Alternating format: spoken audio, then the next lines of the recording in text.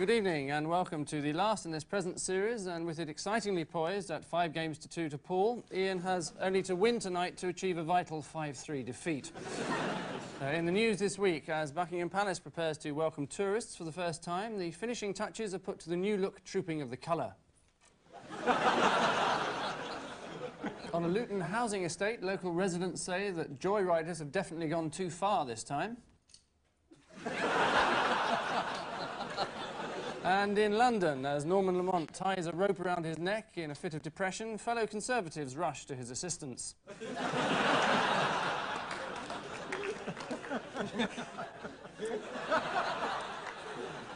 On Ian Hislop's team, a man who I recently learnt represented the United Kingdom at judo, so I'd like to offer him my congratulations now on winning tonight's game, and anything else he'd like, Tony Slattery.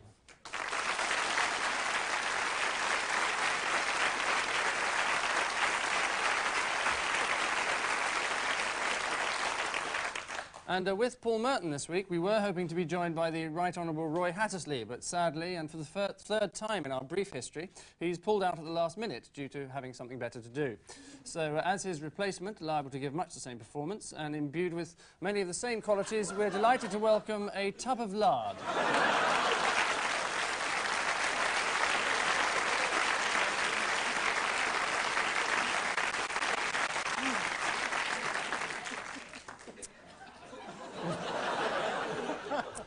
So, we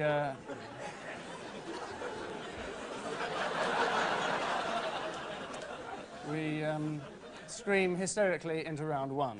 2 pieces of mute news per team, to which they have to provide the accompanying soundtrack. Ian and Tony, a couple of swells for you. Oh, oily twat. This is a story about Michael Mates, which is a very good name for a prick in a cover-up.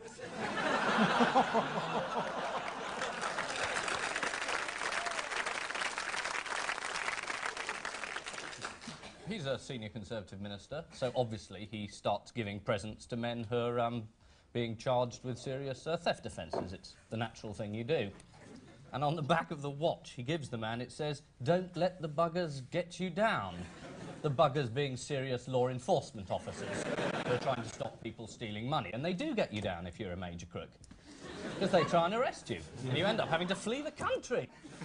It is the revelation that Government Minister Michael Mates presented Azil Nadir with an inscribed watch shortly before the disgraced tycoon fled to Cyprus. Nadir's own watch had been confiscated by bailiffs, and Mates said he only gave him the replacement so Nadir could keep time. That's as opposed to serving it, presumably. Paul and the tube of lard, or indeed tub of lard. Shouldn't it be the tub of lard and the other tub of lard?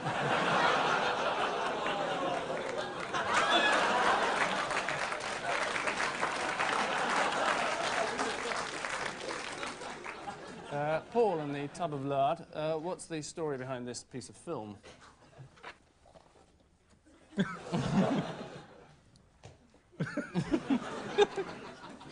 Oh, this is the story of the New Age travellers blocking the M1 with, I'm sorry, the M5.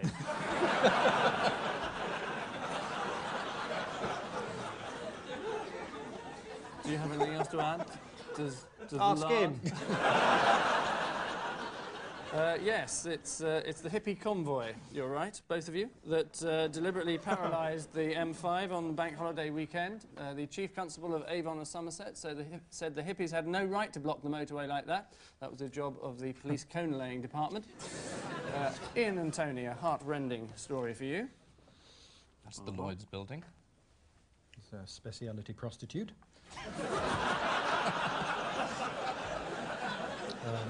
Oh my God, it's Mary Archer. You shouldn't really say that then.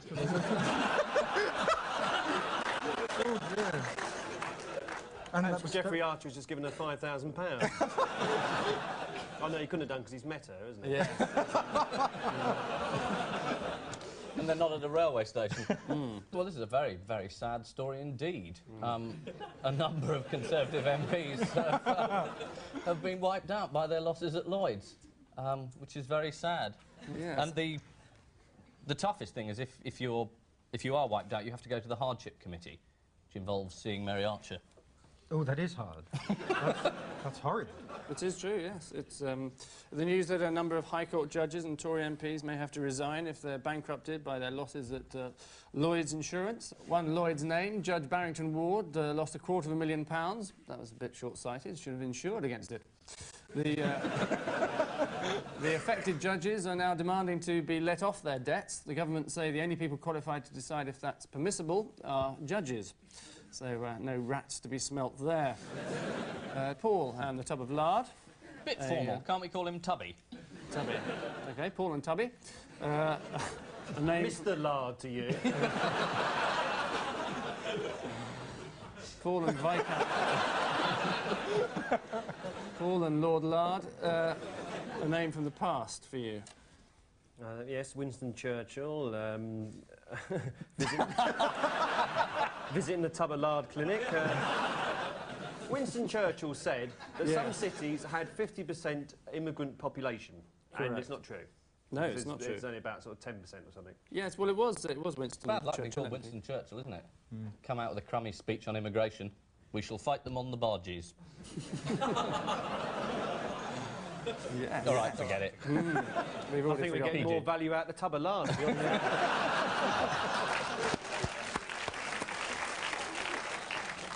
It is Winston Churchill MP who said in a speech that immigrants make up 50% of the population of some cities, whereas in fact it's no more than 17%. Baroness Shrila Flather hit back, claiming what he is saying is that he doesn't like brown faces. Well, he'll never make a cabinet minister. Which unerring accuracy brings us faltering to the end of this opening stanza, and the naked truth at this stage is that both Ian and Tony and Paul and the Tub of Lard have a small but ample 4.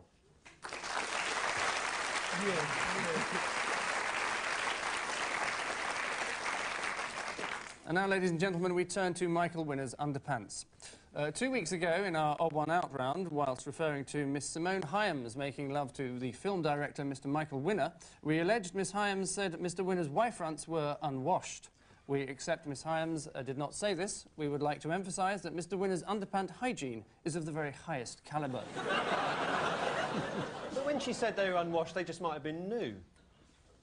That's true.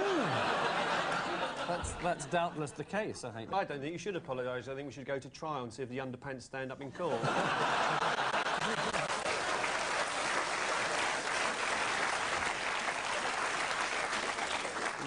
Which of course they wouldn't, because they're unblemished. Yeah. So it's time to shake our second round warmly by the throat as we ask each panellist to explain some cryptic allusion from the tabloids. Paul, what scam is this? Just holding hands wasn't enough for Jackie. This is the sad demise of Jackie magazine, which has been running for many years. And it's had to stop publishing because it hasn't, its photo stories or whatever just aren't strong enough. You mean dirty enough? Yes, it's being reinvented and it's going to be called Teenage Death Shag. Yeah. Could happen. It could happen, it probably has. Yes, it probably will do. Jackie is famous for passing on crucial tips to countless teenagers, such as how to practice your first French kiss on a pillow instead of a boy's tongue. Although any girl who can get a pillow into her mouth wouldn't need any tuition. One of its pitfalls was that, unlike its rivals, it never had to deal with real-life issues, such as how to put on a condom, unless you wanted to know how to put a condom on a pillow, presumably. One of Jackie's rivals, Ms, this month goes into detail... Well, you get a condom over a pillow. It's a very good point, and well made, I think. Thank you. I bet the Tub of Lard put you onto that one. Yeah. Oh, yeah, if you had a Tub of Lard, you could put a condom on a pillow.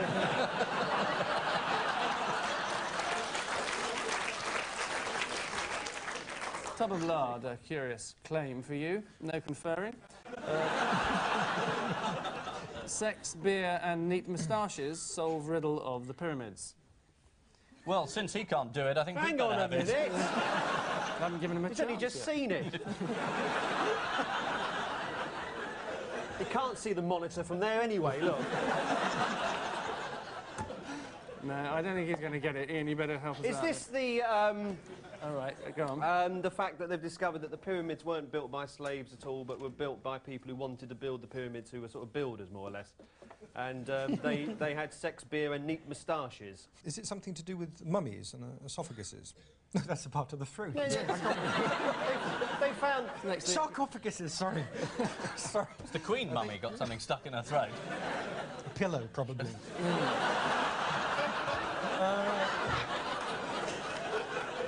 might have been a tub of lard, you don't know.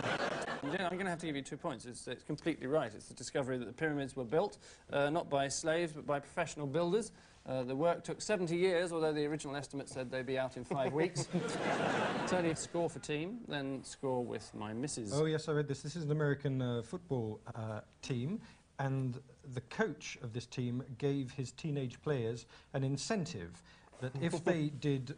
very simple, really. If they did well, they could shag his wife. But apparently, no, there was a sliding scale, if that's the way to put it. back to Lard again. I think you've put it, You know, yes. if they scored 1 point or whatever, they got oral sex. It was all rather saucy, really. Yes, it is. It's American football coach Randy Brown, who's been on trial. No, that wasn't his name. It wasn't. Randy Brown. He's been on trial with his wife in California after offering her as an incentive to his underage team. A good pass was rewarded with a kiss, a vital tackle was rewarded with oral sex, and every goal was rewarded with full sex. Just as well they don't have penalty shootouts in American football. What about the goalkeeper? He didn't get much of a look in, I'm afraid. No. What do you mean by vital tackle?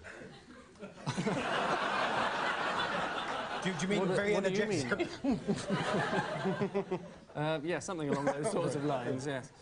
They've both been on trial anyway, and Mrs. Brown's now gone down for 5 years. So no change there. And finally, Ian, one man's fight for justice. Just the ticket for revenge. I think this is the Hoover story. Might be. There's a man who's kidnapped a Hoover van. He was one of those people who joined a competition where you were meant to get free flights if you bought a Hoover, and he didn't get any. And he was so annoyed that he kidnapped a van. And he said to Hoover, if you don't give me the tickets, I'm going to keep this van. So fly me to Barbados or the van gets it. It's engineer David Dixon of Seaton, Cumbria, who bought a washing machine from Hoover in order to take advantage of their free flight offer. Hoover wouldn't cough up the tickets and the washing machine broke down, so Mr. Dixon has kidnapped the Hoover repair van that came round to fix it until he gets his tickets. The washing machine in question has started moving all over the kitchen of his own accord, knowing Hoover the quickest way he'll get to America is to sit on it and point it west. Which further instalment of the Hoover saga heralds the end of this middling round, and the story so far is that, rather intriguingly, neither side is prepared to break from the pack, both Ian and Tony, and Paul and the tub of lard, settling for an equivalent 8.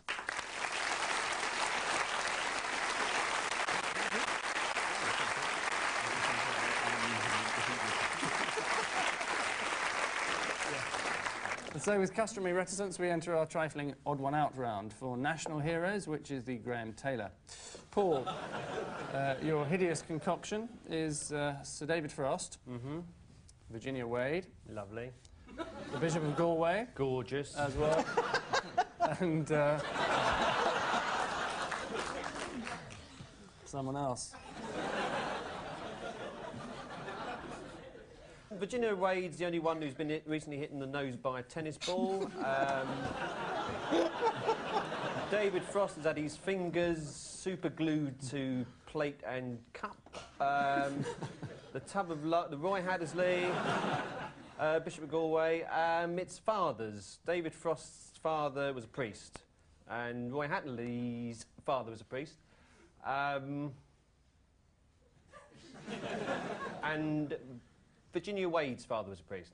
Perfect answer. It is that each one is the child of a clergyman, except the Bishop of Galway, who's a clergyman with a child.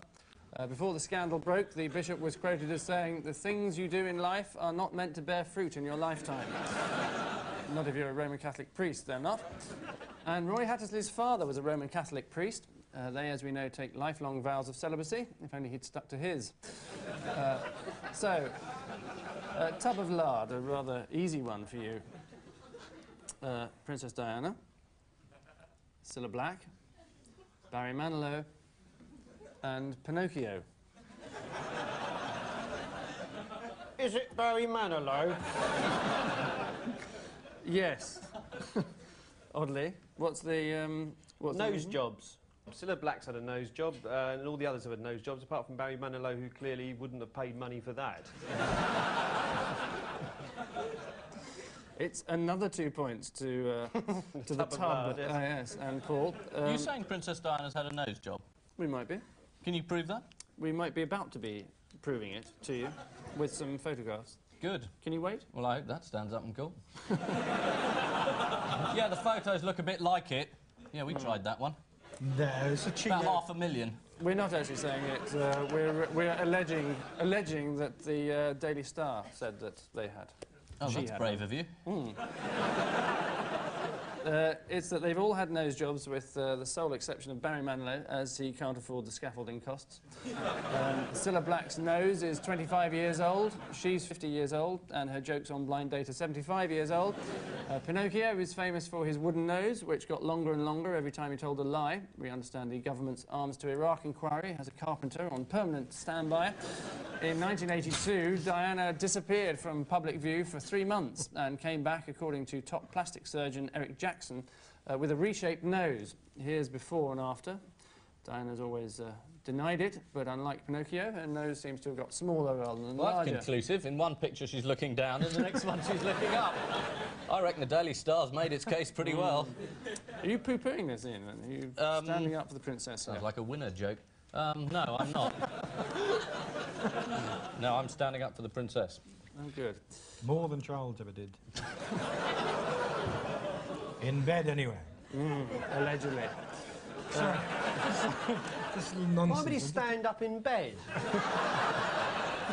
National anthem might be playing on the radio. You might have a tub of lard, Andy, you never know. It's only 4 paragons of virtue for you. Her Majesty the Queen, Cynthia Payne, Madonna, and Lord Bath, formerly Viscount Weymouth.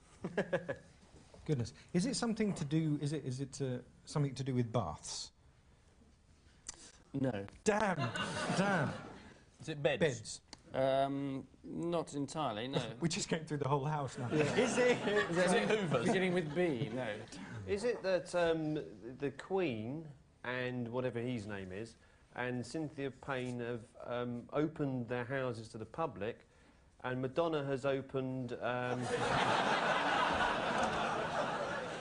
her heart? Irritatingly, it's completely correct, yes. Well done. No, well done.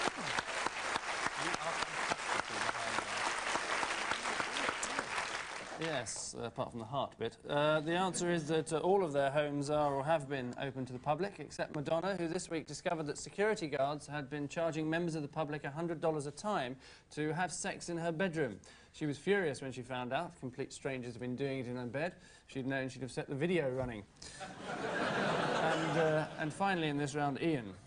4 cheeky chappies for you.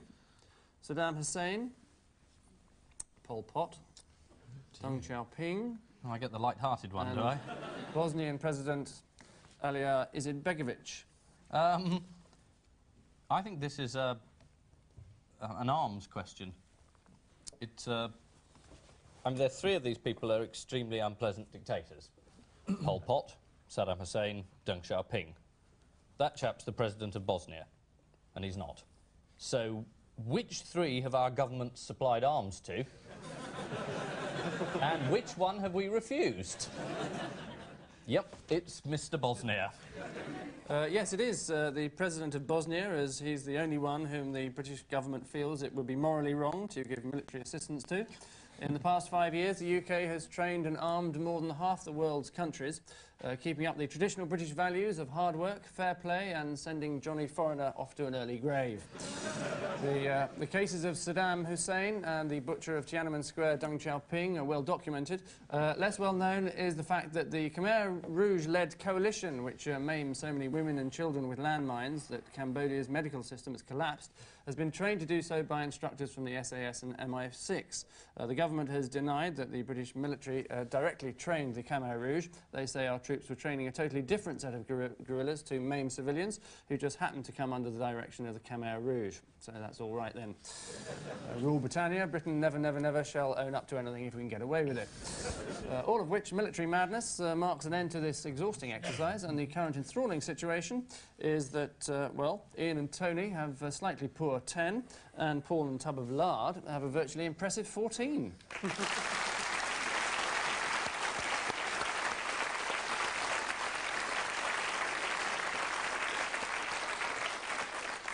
And so, after that gruelling tussle, our 4 trusty panellists have now to tackle our final missing words round. Ian and Tony, entirely human teams first, so stand by your beds. Major eases what? Himself into Lamont's welcoming buttocks. well, I know it's not. That sounds like a pub somewhere in the countryside. The welcoming buttocks. Welcomes careful drivers. I know. Do you take access? Of course, sir. I know it's not satire, but it's just quite a funny image. It's a hideous image. Is it the pain? It is the pain. Extraordinary you should say that. Major eases and the pain of completely what? correct. No one knows. Next, Diana tells of pain caused by what? I know this, and I'm not going to... To tell. It's a pill for every ill. Is absolutely correct. Astonishing. This has never happened before. Next, Mary Archer saves what? Bogies for later.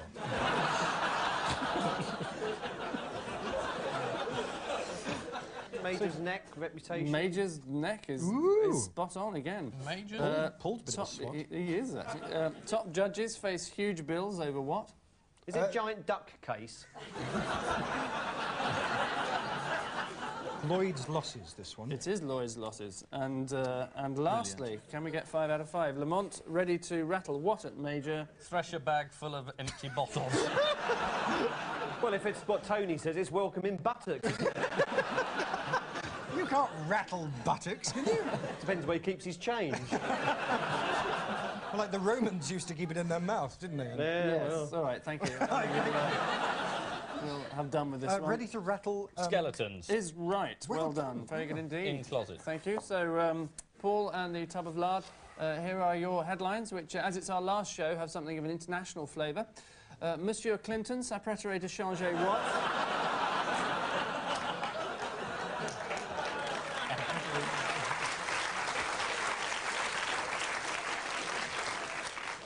Right, well, bearing in mind that I did metal work...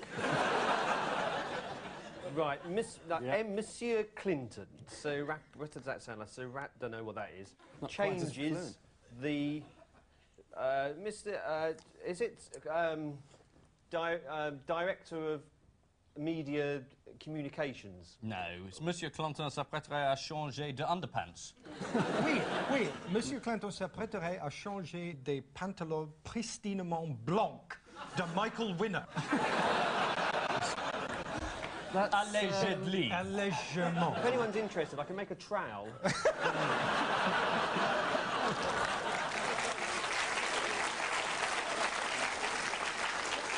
Is it Director of... Yes, you're Directeur de la Communication is absolutely right.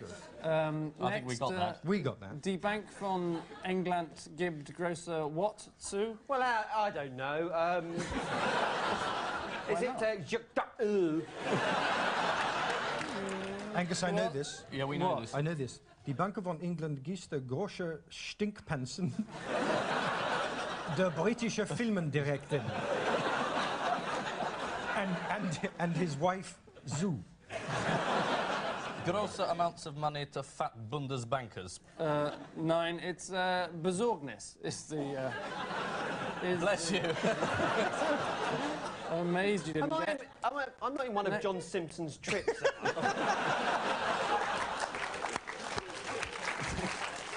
I'm sitting here with a tub of lard trying to answer questions in German.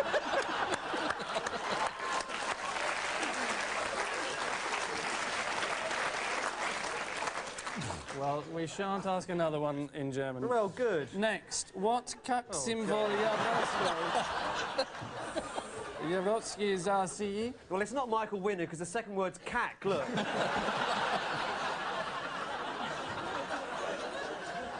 No. Some of those letters are upside down, look. They like it like that. What's that one at the end? It looks like a sort of seagull flying off, look. It's Russian. That's an A. Oh, it's Russian. Oh, I do beg your pardon. It's Russian. They're allowed to do Is that. it Yeltsin? Yeltsin? No. Is it Yeltsin? What? I must have been off sick the day we did this at school.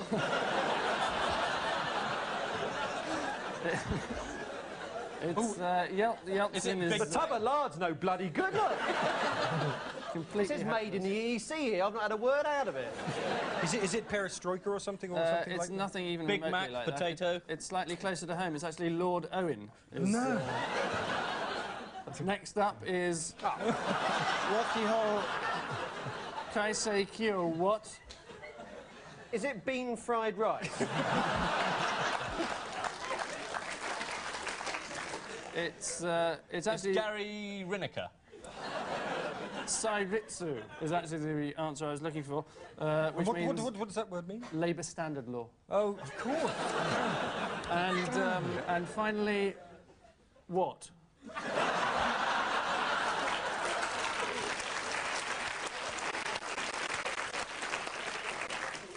Fish found on moon, antelope on bicycle, potato cures baldness, claims mad vicar. TV's Angus shagging Merton's wife. It's close. It's actually DLT quits Radio 1. Now so you there we say are. it, it's obvious, isn't it?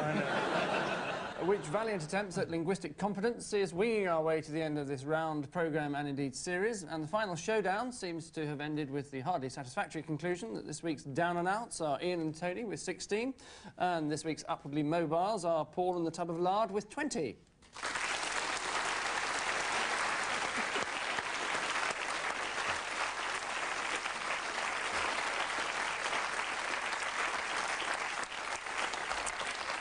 It is getting rather sad when I can't win against Paul when he's accompanied by a tub of lard and the questions are in a foreign language.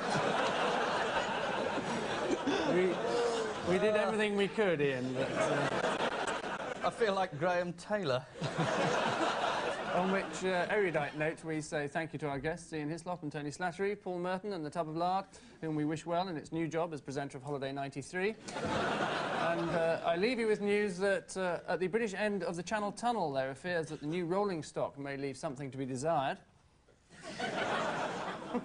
Across the Atlantic, Bolivian television unveils one of the team captains for the South American version of Call My Bluff.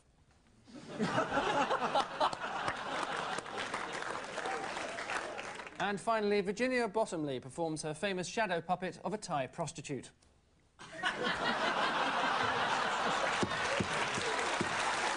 Good night.